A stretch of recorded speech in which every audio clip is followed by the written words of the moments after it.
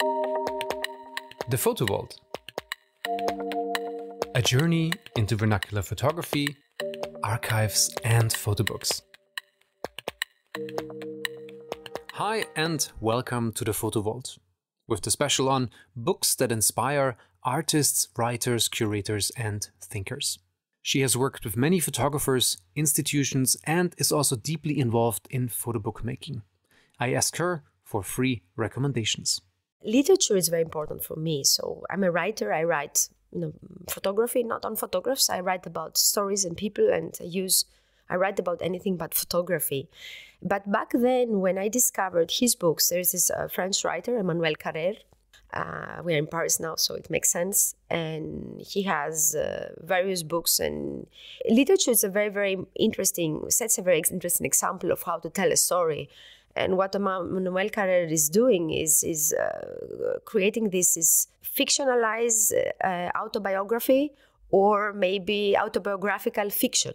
So he blends the genders and he creates this hybrid narrative that is actually what I explained before, very self-defying. It has these gaps, lacunas, that unsettle you, but at the same time allow you to think of the world and of yourself in a different way.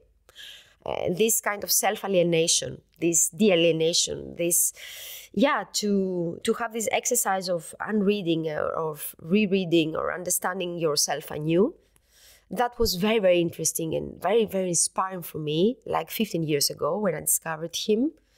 And it's something that I employ in my curatorial projects and when I approach photographic projects and narratives and in my writing.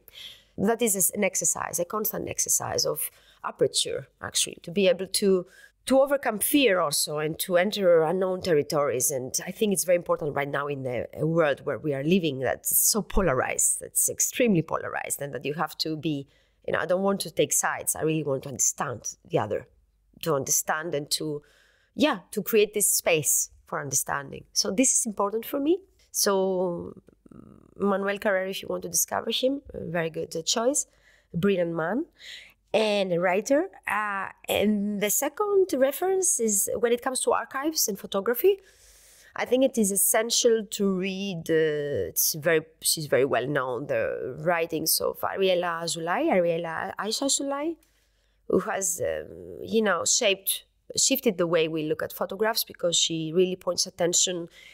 Up to her, early 2000, photography is all about the surface of representation, and the photograph subject is seen as something very passive.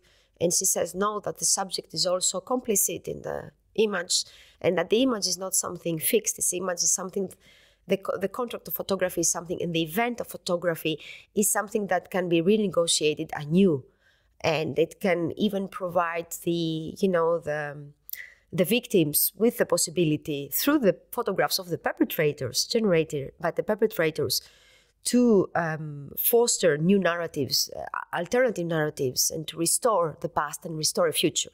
So she talks about photography as a space of relation and negotiation and dialogue. And I think everything that we are doing, the photographic document, is archival in essence because it's relational. It's an exercise of relation with the world. So that is very, very important. And her book is, you have the civil contract of photography, a very thick book, and you also have now the potential history, a book that she published just before the pandemic. Big books, but you can also access her words through short essays and through interviews. So this is my second recommendation. And the third recommendation is, I have picked up a book which expresses what I feel today. It's this book, Sunday, November 12th, 2023.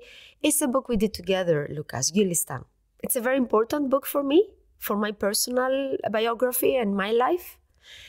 And also the way photography sometimes and archives come in our lives, expressing the way we feel at that moment, the past and the present, and the stories of these two characters we discovered at this market in Istanbul, Feriko market, this couple. They don't know our names, but for us, they are Feliz and Kenan, enjoying their evenings in the tavernas and nightclubs of Istanbul in the 70s. They are very important. for me back then, my state of being back then, for us, because life allowed us this opportunity to have access to this beautiful archive of cards, restaurant cards with the photographs of Kenan and Feliz. And also I think it connected us with the past of a country that I was personally getting to know better back then in 2018. So Gülistan, the Land of the Roses, as also a book that talks about, irradiates love and hopefulness and optimism and being together. This is my recommendation for our today's podcast. The book Gülistan she mentioned was a collaboration she and I worked on. It is a small format photo book. In the text section of the podcast, you can find links to the authors and books she mentioned. A full interview with her will come up in one of the next episodes. Thank you for listening. Lukas Birk says Tschüss.